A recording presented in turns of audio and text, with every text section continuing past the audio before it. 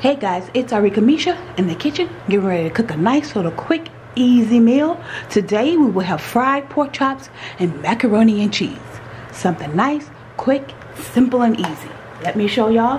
Y'all already know we've got those pork chops, and today I'm going with the really thick pork chops.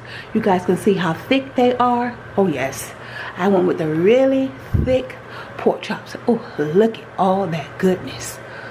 Yes, and y'all know they've been marinating overnight. Yes. Got our pork chops over here. We got our noodles for our mac and cheese.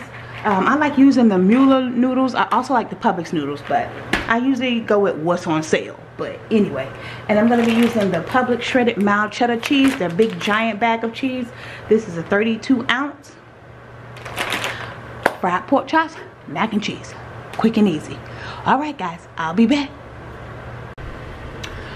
Okay guys, I've shown you on my channel a million times my quick macaroni and cheese, so I'm just going to go ahead and just show you guys how I quickly make my quick mac and cheese. And of course you guys can go back to my other videos to see the more in-depth ones, but this is just my little quick throw together mac and cheese. Alright, so we've got my pasta. Let's see. Butter. Alright, just gonna throw some butter in here. Not too much butter. I don't like a lot of butter, just enough. I think that's like what, I don't know, half a cup of butter, or half a stick of butter, however you want to do it. Alright, so I got my butter, and I like putting everything in while the noodles are hot. So you know the noodles gonna go ahead and melt my butter, so I like to do that first.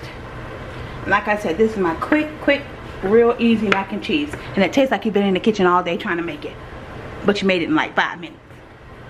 Alright, so getting this butter melted, quick. And you guys saw I just used that one box of pasta. That one box is pretty good. It goes a long way. Makes a whole big pan of mac and cheese. You guys will see.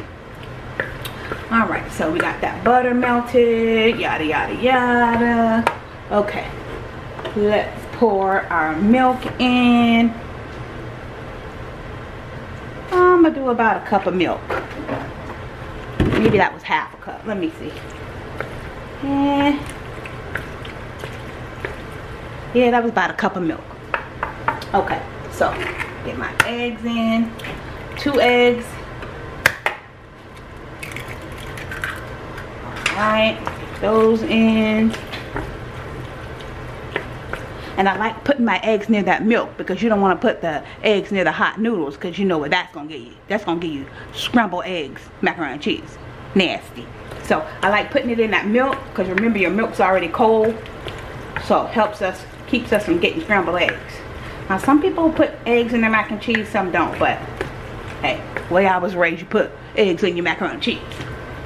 Eggs help everything stick together. Alright.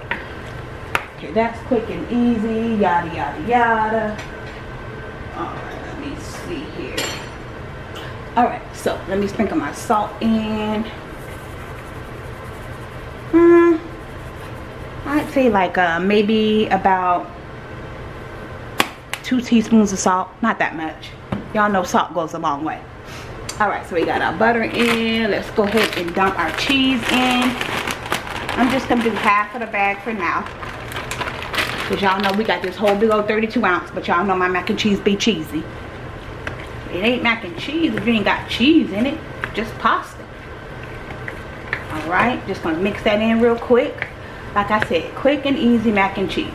Quick and easy. And of course, the cheese soaks up all that milk. So you ain't got to worry about it being all milky, because that's not what's going to happen. Okay, get that all stirred up nice.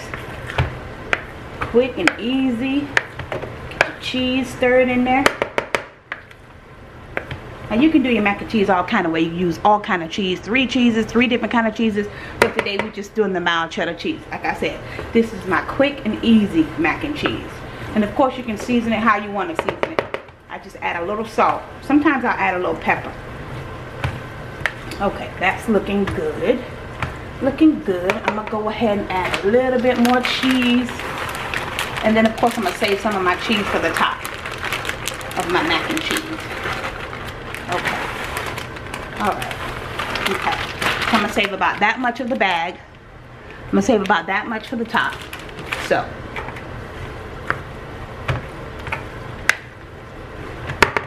Quick and easy.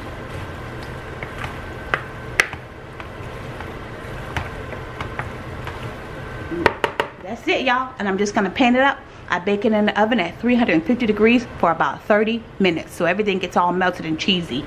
I'm going to put it in my pan, put the cheese across the top. Y'all know how it go. 350 degrees for about 30 minutes. Alright guys, let's move on. Okay guys, looks like I've got my oil all nice and hot, ready for the pork chops. And let me show y'all the pork chops. Of course, I added a little season to my flour. Got my nice thick pork chops. Pork chops are so big I had to use a bowl, but these are real pork chops right here, y'all. Nice and thick pork chops.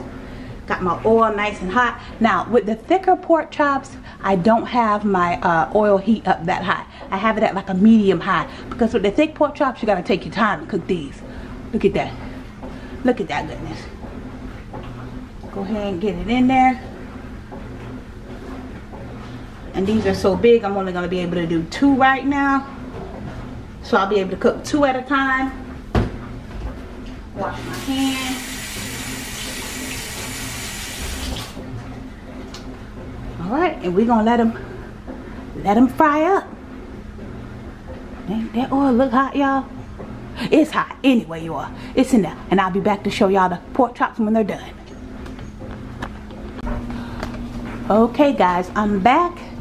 And yeah, I fried the pork chop up and I forgot to grab the camera. But anyway, at least I'm showing y'all how the pork chop turned out. They are thick and they look amazing.